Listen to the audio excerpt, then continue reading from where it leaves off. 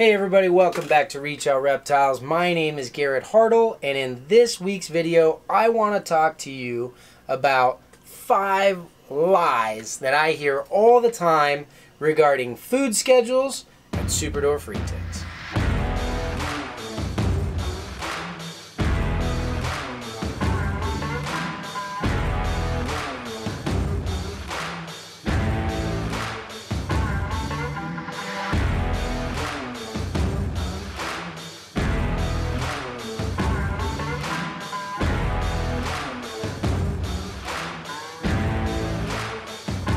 Okay, so maybe that was a little bit clickbaity. These may not actually be lies. They probably are true in one sense or another, but they don't really apply to Superdwarfs, and I see people applying them incorrectly all the time. So I thought this would be a great video to separate fact from fiction on exactly what is best for these guys.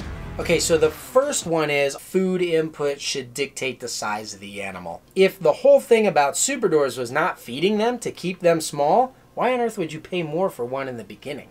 While it may be true for some species, for example, let's say a mainland reticulated python, where you can probably feed it less and have it stay fairly small, or feed it a ton and have it get really big, there's definitely going to be a healthy range within its genetics. If you push to the extreme of either end, it's not going to be healthy. Feed this thing the absolute prime diet for optimal nutrition, and you let his genetics and selective breeding do all the work of determining his size. The animal that you, hi buddy, you want them to be very athletic so that they can strike at your face while you make a video and you spook them by suddenly picking them up.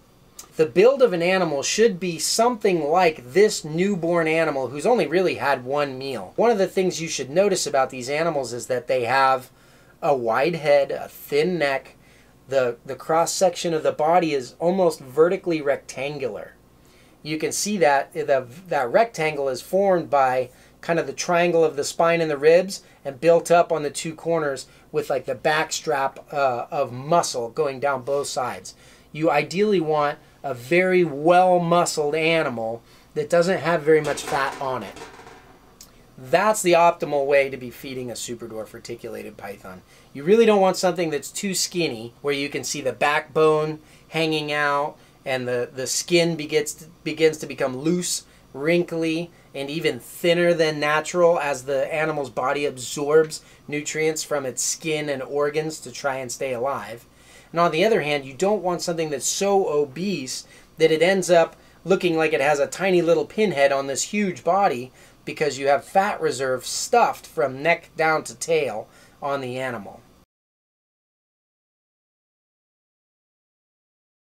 Hey everybody, Garrett Hartle here, not at Reach Out Reptiles. Today I'm actually in the Utah desert, and I still want to talk to you guys about Stewart Design. See, you never know in what kind of random situation you're going to be in when you meet somebody of great importance to your business. Well, hi there, my name's Owen. Welcome back to my channel. That you think really could use your contact information. When that happens, you would want said person to remember who you are. Well, hi there. How you guys doing today? I'm here at the hotel. Has always got my back with a professional logo, cards that stand out, that are really well printed.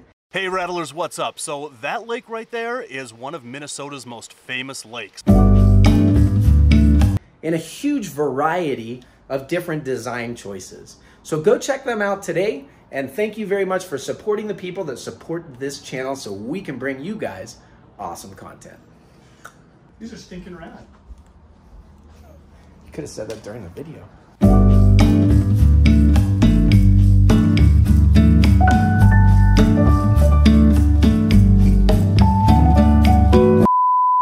Misconception number 2. My Superdwarf is acting hungry, I should feed it. Let me tell you, Superdwarfs will always, always eat.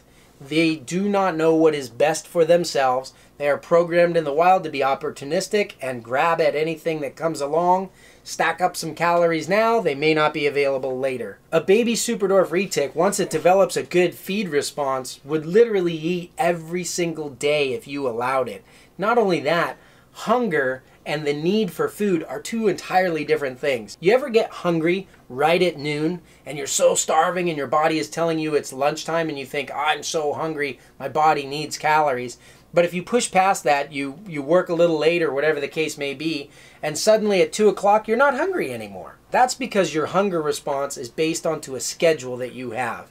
Reticulated pythons are very intelligent, and they also live on schedules. In other words, if you fed a snake every Saturday night, it would be hungry every Saturday night. If you fed it every single night, it would be hungry every single night. That doesn't mean either one of those is correct or incorrect. It just means your snake is going to eat food. And yes, they always want food. If I ask my kid if they want candy, they always say yes. Speaking of routines, the third misconception that I hear all the time is that a snake should just eat every single week. So many keepers feed a snake based on their calendar schedule. Like, for example, it's Saturday night. I don't have to work. This is the night I go into my reptile room, so this is the night that I will feed my animals. Makes it easy for us as keepers to have a consistent schedule for them eating, but this is not the way that it is in the wild.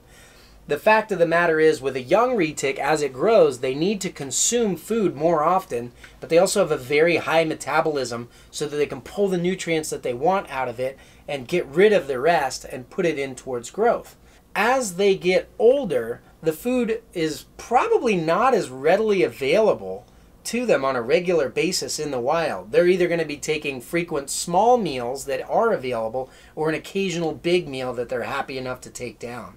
So in captivity, the better way to feed an animal is based on its caloric needs for growth or breeding. And these can change throughout the life of the snake. So while a hatchling snake like this guy really might need to be fed once a week, by the time he's 3 years old, if I kept feeding him a big meal once a week, he's going to start to get pretty fat. Now, speaking of big meals, misconception number 4 is that you should go ahead and feed a Superdwarf a really big meal because they can take it.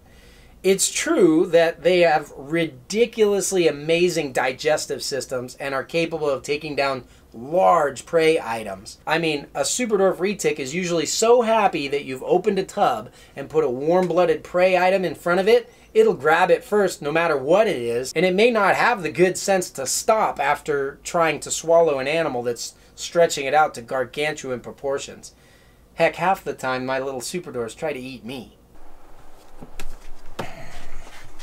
So excited.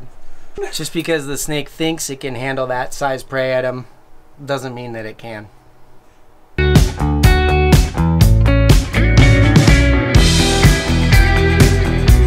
The fact of the matter is that while they may encounter large meals occasionally in the wild, they don't need to have the risk that it places on their bodies to tax their digestive system that much. That's definitely a gamble that a wild animal may need to take if it doesn't know where its next meal is coming from. In captivity, it's perfectly acceptable to feed an animal a meal that's a little bit larger in the food item's girth than on the girth of the snake. That's going to be a comfortable size meal, and a comfortable frequency is going to depend on whether the animal is growing, whether it doesn't really need that energy for growth anymore, is it at a particular place within the breeding cycle. Now sometimes you can give it a little bit larger or smaller meal just to change things up a bit, and that brings us to misconception number 5. Fluctuating in the diet is bad. Fluctuation is completely natural, and while it is easy for us with our calendar-based schedules to feed consistent sizes on consistent intervals, it's not really the way that these animals are designed to take down prey. The simple fact of the matter is that if you fed it double 1 week and then skipped 3 weeks, it would be completely healthy on the animal. It would actually be just as healthy it is for you or I to occasionally fast for a meal or have some sort of a cleanse in our diet. In fact, giving that animal's digestive system an occasional rest and chance to cleanse itself and relax from dieting is a very good thing, even if your snake is acting hungry and upset at you for doing so. And finally, to wrap this up, I just want to give you guys one bonus tip that, you know, a lot of times people ask me about the science behind the diet of their Superdwarfs. And my answer is always the same. Feeding and keeping an animal well has some science to it, but it really is the art of herpetoculture that is going to benefit these animals. In other words, understanding your animal, studying what it should actually look like when it's healthy, trying to replicate what they have in the wild, gathering those scientific facts, but then artfully applying them to having a healthy, well-balanced diet for your animal is going to be the best possible scenario for you. All right, guys, well, that's it for us this week. I hope that this has been informative to you.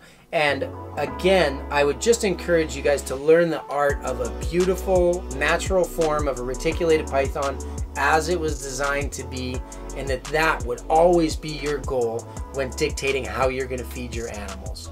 Thanks for tuning in. We'll catch you guys next time.